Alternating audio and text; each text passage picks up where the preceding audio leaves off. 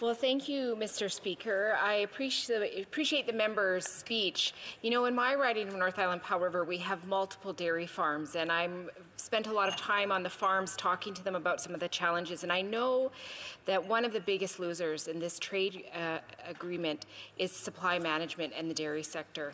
So when we look at the concessions of CETA and the CPTPP, this latest hit means a 10% loss of market share for our Canadian producers. I'm just wondering if I could ask the member through you, Mr. Speaker, if his party supports supply management and about the concerns that he may have for this industry that's so important to our communities. The honourable member for Chicoutimi-Le Fjord.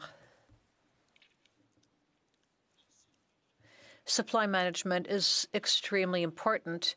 It's a system which allows our farmers to sell their goods in a market. Farmers, though, are extremely disappointed with the negotiations which took place.